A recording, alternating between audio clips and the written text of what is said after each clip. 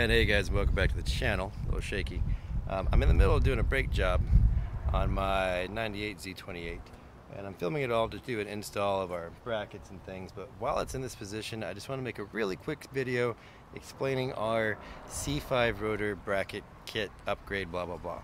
Long story short, you get two of these raw metal, and this bracket simply bolts on to the back side of your hub using our bolts and gives you a new spot to put your calipers on. So since I have this one kind of like in halfway different stages, I'm going to flip the camera around and use that as an opportunity to kind of explain it to you. So here's the completely stock 1998 to 2002 LS1F body brake setup. Now the idea and the principle behind our kit is basic physics. If you were trying to change lug nuts and you had a small wrench, you couldn't break it free, but you put a breaker bar on it, now less pressure breaks that nut free pretty easily. It's similar with this rotating mass. If you try to stop it here, it's much harder than when you try to stop it here, which is harder than if you try to stop it here.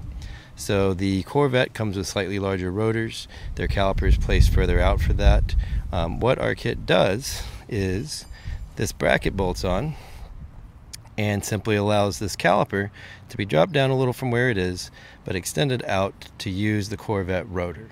So let me take you to the other side of the car and show you what that looks like. So on this side of the car we have the C5 rotor ready to go on. It's a little bit bigger.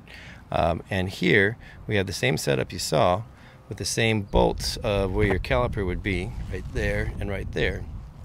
But this bracket is mounted already. So these four bolts from the back, let me try to get in there a little better for you. Okay, you can kind of see back here now that you simply unplug your ABS sensor, pull the four bolts out, slide our bracket on, put our four bolts on, and now this bracket is extending off towards the back of the car on this side. Over here, instead of mounting your caliper here and here, your points are now here and here. So you'll see that we have these spacers. This brings it back out. You know, this is obviously not tight. It brings it back out to the same plane that your caliper is supposed to be on. And down here, this is where normally you would have to cut this off for other kits, but our kits, we simply machine spacers for you. So it slides right in. You can completely unbolt our brackets and turn your car back to stock if you wanted to, without having to like deal with a big cut spindle. And that's all there really is to it. So in this case, I would simply take this rotor and slide her on here. Take my stock LS1 caliper. You do not have to have the Corvette C5 caliper. It's just literally a stock LS1 caliper that's now going to bolt into these spots and be further out so that you can use this rotor. And here's what it looks like completely assembled. I just lost my hat, but you know, this is loose. I haven't totally tightened my caliper bolts yet, but you can just see the difference. Let me walk you over. Again, this is what factory looks like. Got super windy here too. You know, that little guy does the job, but clearly this one looks better. It also really performs better. So you're changing your brakes, you need to change them out anyway. For the same cost you pay for your rotors, you can get C5 rotors, and with these brackets now you have like $1,500 to $2,000 worth of braking if you were to just buy a brake kit, you know, for a set of for the price of a set of brackets. One thing I want to say back here, this bolt, it's kind of hard to get in here with my wrench. Maybe you got a better wrench, but if anyone else is dealing with this, all you have to do is turn your car on, turn your wheel, and this whole angle will change and you can get in there easier. That's the only little thing that I could think of to share with you to make this job a little easier.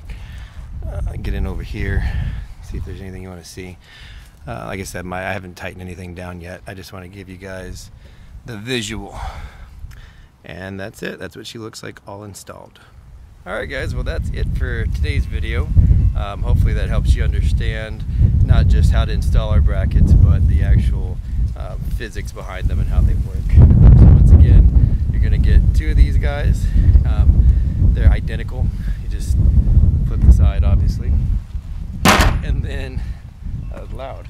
You're going to get four of these little bolts. I don't know the size off the top of my head, but you're going to need a hex tool to install these. 4 of these to bolt onto where the back of the hub is. Then of course you have 2 big ones. These replace your caliper bolts. And then finally have, I just dropped those, your 2 spacers. This one's notched, this one's not. So you get double all of that because you get 1 per side. So that's it for today. Hopefully you enjoyed it. It's shorter, a little less long-winded. Just want to show you my cool teal Camaros in the background right now.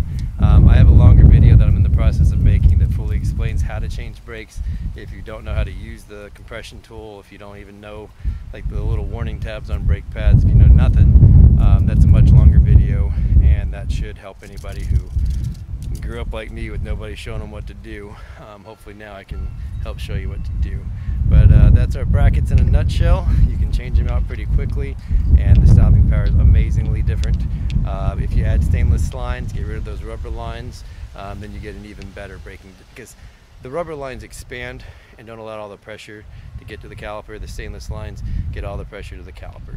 So I think I don't know what I'm saying here.